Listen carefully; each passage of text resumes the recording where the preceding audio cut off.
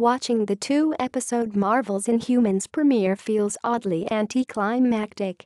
The trailers released this summer were the subject of some hilarious and pointed criticism, and beyond the usual early screenings for fans and critics, the first two episodes were aired as a 90-minute film in IMAX theaters earlier this month.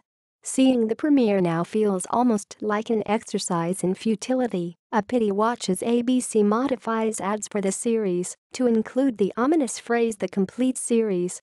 Opening without any explanation on a fight scene isn't inherently a bad choice, but your average ABC viewers, and even your average Marvel Cinematic Universe fans, don't have any idea why there are humanoid people with decidedly non-human features in Hawaii, let alone why they're getting shot at.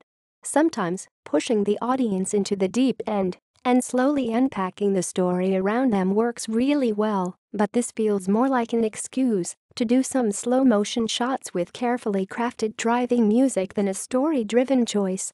Even though it's a setup for a major plot point, the opening scene feels very different from the rest of the episode, like it was tacked on later in an attempt to provide a little bit of context when the first few screenings confused audiences.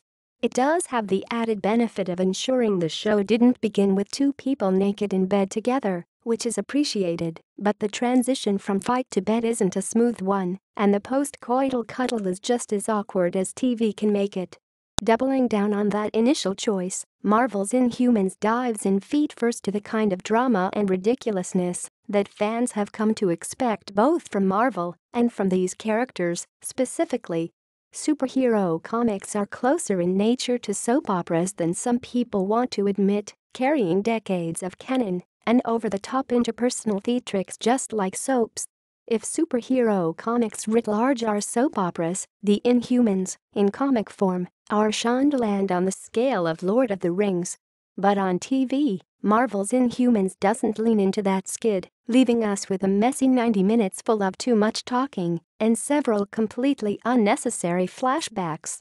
Most of the first episode is dominated by trying to set up the backstory of the royal family in the city of Adelan, which is on the moon for reasons that aren't discussed. Black Bolt, Anson Mount, is the king of Adelan, with Medusa, Serinda Swan, as his queen. Introductions happen quickly and with a lot more exposition than is necessary, and far too much of the episode is devoted to the ceremony that helps Inhumans discover their personal superpowers, especially since there's no explanation of how the Terrigen mists trigger their powers or how the mists apparently started appearing on Earth. Almost immediately, Black Bolt's brother Maximus, Iwan Rheon, begins to foment political unrest that he quickly leverages into a coup that's clearly been waiting in the wings for some time.